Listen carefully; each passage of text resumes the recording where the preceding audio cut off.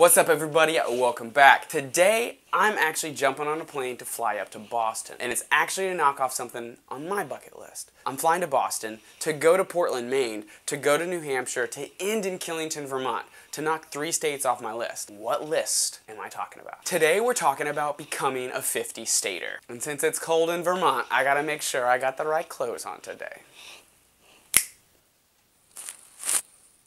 Alright, let's go.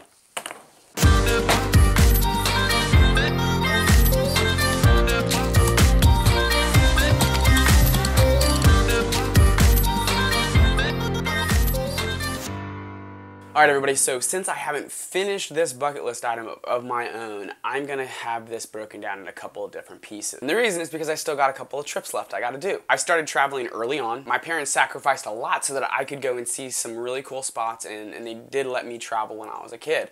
The cool piece to that is that I got some of those states marked off the bucket list without me knowing that I was actually creating a list of 50 states I wanted to hit. And a lot of that cost was incurred by my parents and not me. With that said, the majority of the states that I have visited so far have been funded by myself. Yours truly. The states that my parents did take me to were Alaska, North Carolina, South Carolina, Georgia. Obviously I lived in Florida, South Dakota, and Wyoming. So a 50-stater is not something that is unique to me. There is a whole entire community around becoming a 50-stater. A 50-stater is known as hitting the 50 states within a certain time frame. Mine personally is by 30 years old, and I'm running out of time because my birthday is June 3rd and I will be 30. But not only do they need to hit those 50 states, they also have some restriction to it. A general restriction that most 50-staters do abide by is that it's not just crossing the line into the state, it's actually doing something there. Making a pit stop essentially in that particular state. Give you an example. I recently helped one of my friends drive a car down from Michigan, and I had to make sure that we hit Indiana.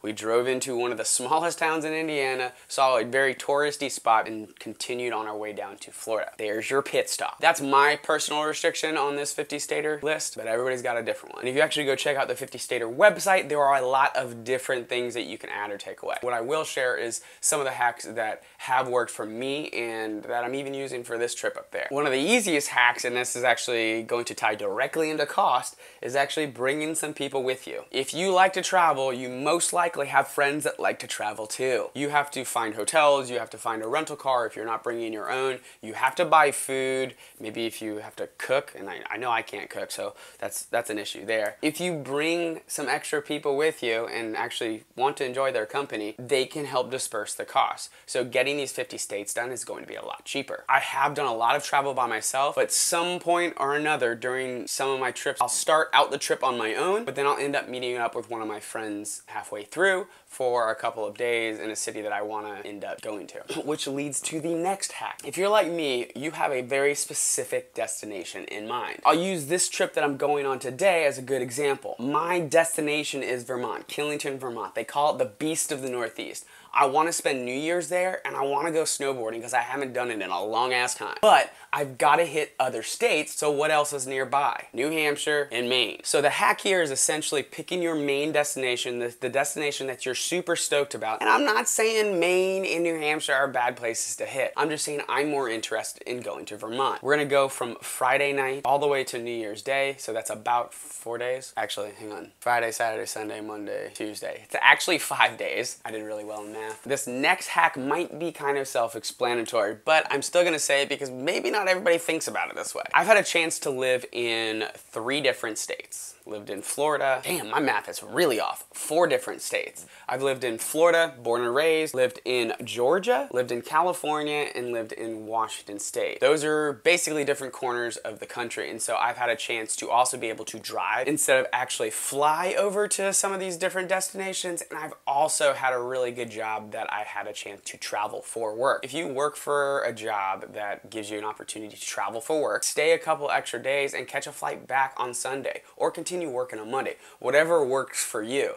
But if you're in a brand new state that you could probably rent a car, spend $100 and drive somewhere versus spending $300 on a flight and renting that $100 car, why not save some money and just spend a little extra time on the weekend? Another hack I want to bring up is if you are traveling a lot for work, or if you're just traveling a lot in general, please make sure to start using one particular brand, whether that's car rental, airline. Build up points with that particular one so you can use it. My South America flight and my flight over to Europe for the first time, I spent like $200, and it's because I had so many points from working. I've also spent points getting up to Washington, D.C. I've spent points going back and forth from Seattle to Florida when I lived in Seattle. So points really come into play in terms of saving money and cutting back on the cost. My last hack for you on this particular video is going to be looking for the opportunity to hit those states. An example here is when I actually left my job in 2016, I drove across country and I made it a point to hit particular states that I had not hit and really don't want to fly back to. An example here would be Kansas. Sorry everybody in Kansas, not my favorite place. It's really about making sure that you're thinking about it the entire time that you want to get this done. You want to hit your 50 states, you're just actively thinking about it. The good news is that I am almost done with these 3 states. I'll actually only have, I believe, 7 left. Yes, I actually had to look at my board over here. I do have 7 left. So West Virginia, Arkansas, Oklahoma, Mississippi, North Dakota, Wisconsin, and Iowa. I've even actually got the dates planned out so I can actually hit, for example, North Dakota in April or May, so I'm not dying in the winter tundra in North Dakota. And it looks like my last 2 states are going to be Iowa and Wisconsin because on the weekend of my birthday, my friend is having a wedding, and that's where I will be going to Wisconsin. I know, I'm cutting it real close. There are also a lot of different ways to cut costs, and I think that is another piece that maybe some people look at this and say, there's no way I'm actually going to be able to hit all 50 states. It's a lot more about how, and it is a lot more accessible. You just got to figure it out. I already talked about some of the hacks earlier, one of which was actually traveling with other people. Another one could be essentially instead of flying, you can drive. Another one in terms of cost was actually going to be using the company money, not maliciously, but traveling for work and then spending a few extra days. They owe you a flight back to your home city. Why not rent a car and go some extra places instead of having to spend $400? I'm going to run some quick math for you. And yes, I'm using my phone because phones have the best calculator. Do you remember when we were in elementary school? And I say we, I mean, I'm 29, so millennials, when they said we would never use calculators, there's literally one on your phone. Anyways, what I'm doing is I'm actually gonna add up, let's say if you do 3 states, and that's a flight and a rental car. You multiply it however we want to multiply it. I'll explain it in a second. Can't multitask. All right, so I added everything up and I actually looked at my map I have on my wall and grouped a couple of states into groups of 3. I added in a flight that was probably right in the middle, the average, especially with Spirit and Frontier, which I know they're not the best airlines, but they are cheaper typically if you go with a carry-on and like a backpack. I also added in a rental car for right around $100, and this is not counting anybody else traveling with you, it's just you. Multiplied that by 3 days. So I broke it down into 16 different groups, and the flight for each one was probably gonna be, let's say, $350. It could be more, it could be less. I'm trying to give a middle here so that you have a general idea. 350 multiplied by 16 is $5,600, $5,600. A rental car for 3 days for each one of those trips, so $100 times 3 is $300, times 16 is $4,800, $4,800. Combined, just for travel, which is gonna be the most expensive piece, is gonna be $10,400. You can get super creative with food. You don't have to eat the nicest places, and of course, if you have any alcohol, that really adds to the bill. There are also things like Airbnb, which I didn't have when I first started. It makes life a little easier in terms of finding a really good deal. And the other piece is using points that you get from traveling. Utilize those as much as possible. So conservatively, I'd say that's a pretty safe number.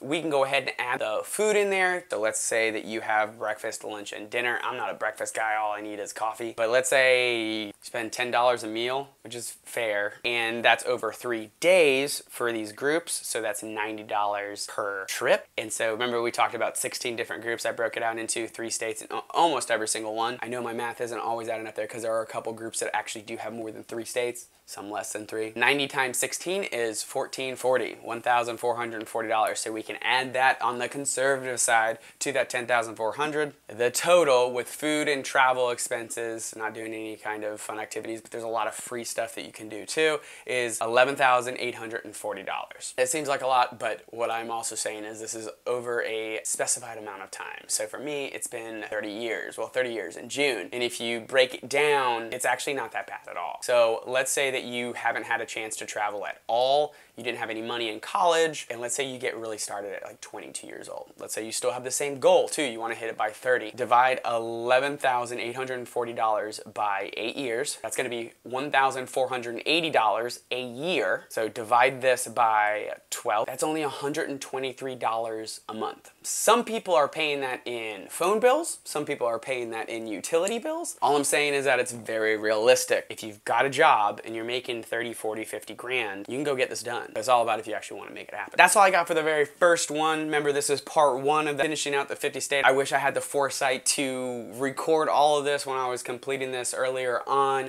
but all I got left is my 10 states. Well, these 3, and then of course 7 before I'm 30. So you guys are going to enjoy the journey as we go along. I'm going to continue bringing on hacks and things like that, but this is definitely one of the bucket list items that is going to continue on. Thanks for watching. If you liked the video and this is possibly going to help you out when you travel, go ahead and like it. If you want to come back and see more bucket list content, go ahead and press subscribe. If you want to learn a little more about the official 50-stater website, I'm going to post that in the description below. And I hope everyone has an excellent new year and you bring in 2019 the right way. See ya!